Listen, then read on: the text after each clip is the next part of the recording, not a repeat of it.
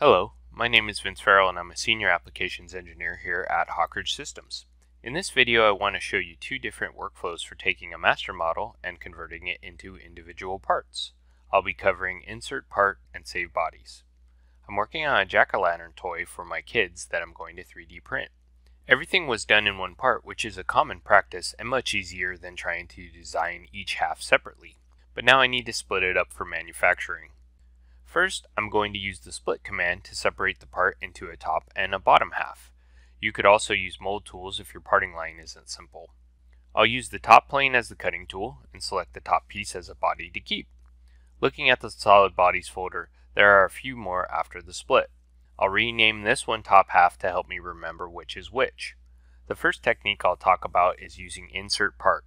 To do this, I'm going to start a new part and call it top half -IP. Now I can go to insert part and look for the part I want to bring in. Since the original is still open, it shows up in this list, but I can browse for any part. I can select which configuration to bring in and what to transfer over. Note that at a minimum, you need to bring over the solid or surface bodies. There's a checkbox to break the link to the original part. If you turn that on, it grays out the transfer selections and brings in everything. There will also be no link if the original is updated. More on this later.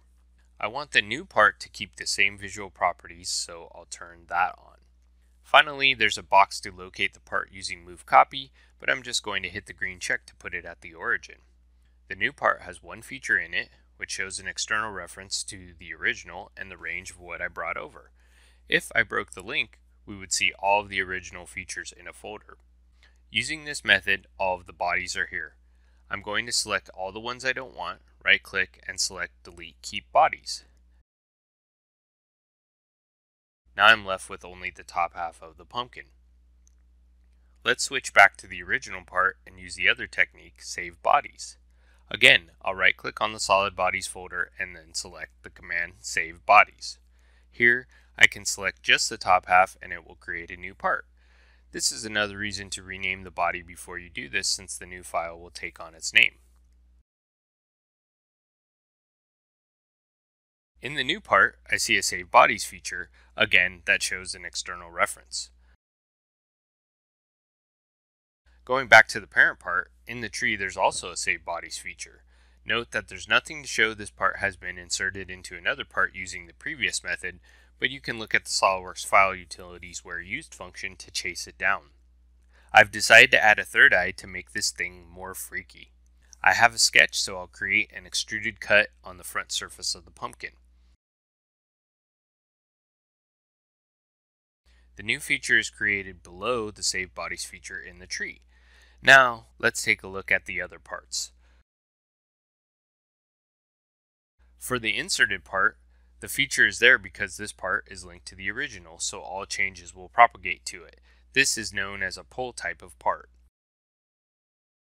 However, the part that was created using Save Bodies doesn't show the new feature.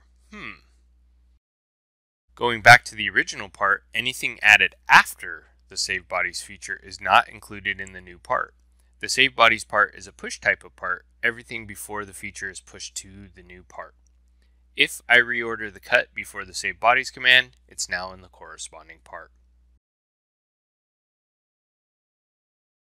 Hopefully this video showed you the differences between these two techniques so that you can decide which works best for your designs. If you enjoyed this video, please like it, subscribe to the Hawkridge Systems YouTube channel for more videos like this, and thanks for watching.